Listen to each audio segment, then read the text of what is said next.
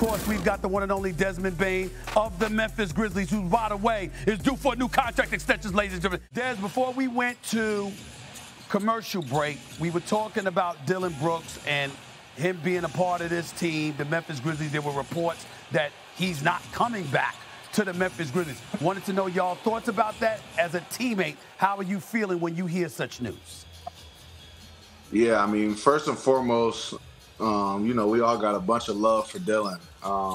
He's one of the first guys in, last guys to leave. I don't think it's hard to see what type of competitor he is and what type of effort he lays out on the line every night. But things like this, happen. It's part of the business.